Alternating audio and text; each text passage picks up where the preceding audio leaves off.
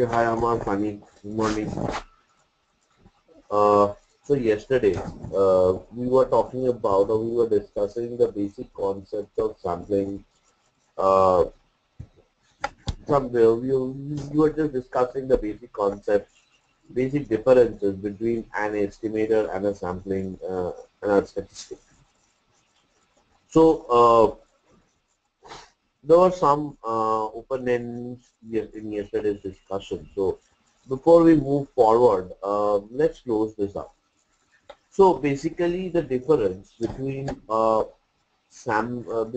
estimator and a statistic is the first similarity. Rather, let me start off with a similarity first.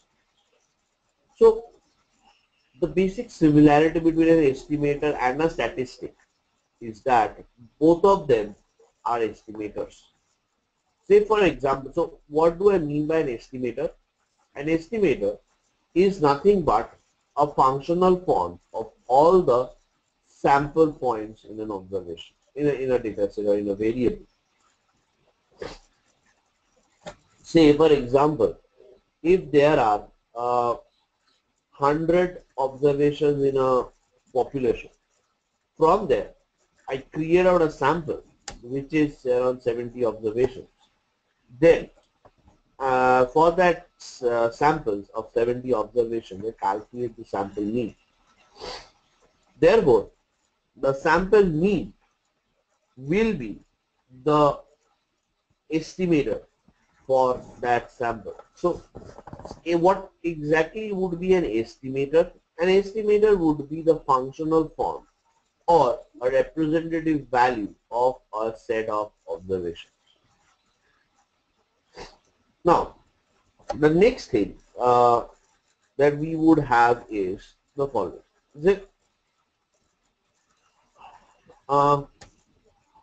When we are talking about statistics, the difference between the biggest difference between an estimator and a statistic is that the statistic is an estimator with a distribution attached to it. So when we are actually doing a set of multiple random samples, we are creating a set of multiple random samples. So out of that samples, for each sample we are getting a sample mean. And when we are listing them together as a schedule, so you have the samples and you have the respective mean.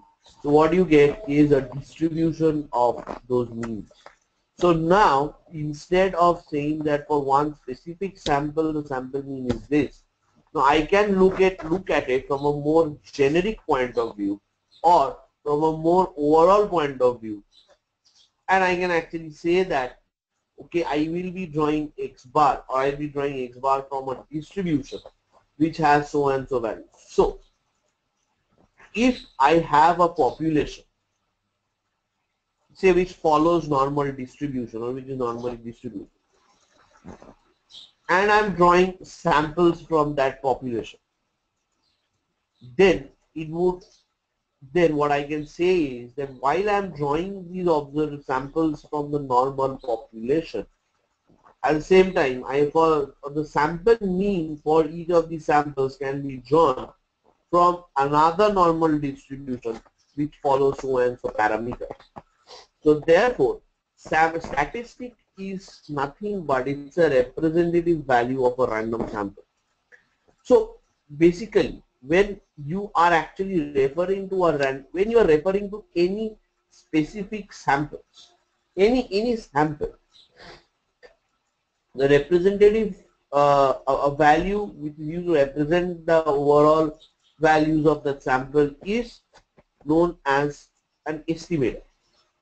Now, when those samples are random samples and you actually have a list of those random samples, you are doing the random sampling multiple number of times and you are creating multiple samples, then that estimator for each of the samples, and if you're looking at it from overall perspective, then that X bar that we have over there is being drawn from a distribution. Obtaining a particular value of X star subject to the fact that a particular sample is being drawn. Say for example, when we started working with this BP data set sometimes back, we were working with it, right? So we had actually looked out or reading 10 different samples. So, and corresponding to each of these samples, we had a mean. So I'll just open this data.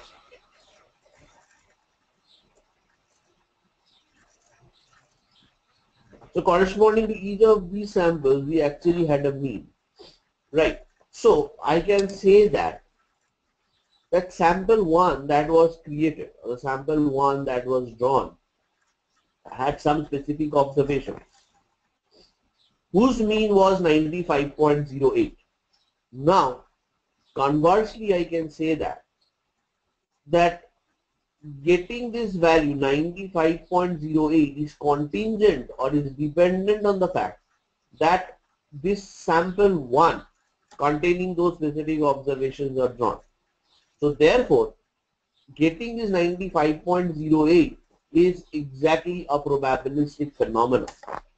Or I can say that the chances of getting 95.08 or getting 95.08 is contingent on the fact that a sample is drawn where the observations are such that the mean adds up to 95.08. So therefore, you always have a probability associated with getting each of these means.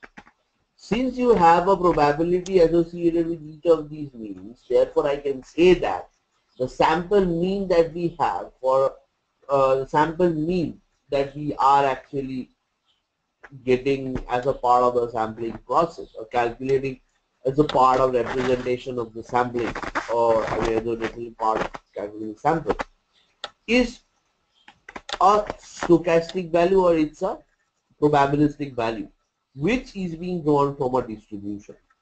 So if the value of an estimator is being drawn from a